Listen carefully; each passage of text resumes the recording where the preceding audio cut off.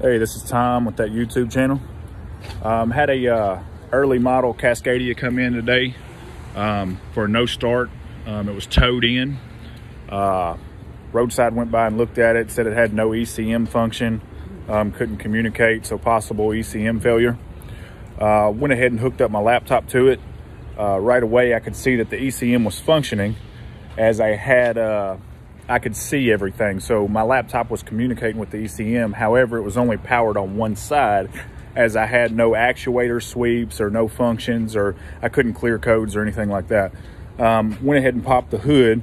First thing I looked at was the top was missing on this fuse panel right here. With that being said, I started looking at it, took my power probe and started checking voltage across these fuses. I had about 2 volts right here, about 3 volts right here, had none on this 30 amp, had 12 right here.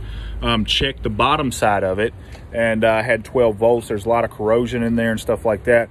Went ahead and shot power to this 30 amp right here. When I did that, I had actuator sweep from the EGR valve and everything, going ahead and checking references and voltage on the engine. All right, so that way I knew everything was functioning right away. Went ahead and put me a jumper wire across it. All right, so I could put 12 volts to that 30 amp fuse.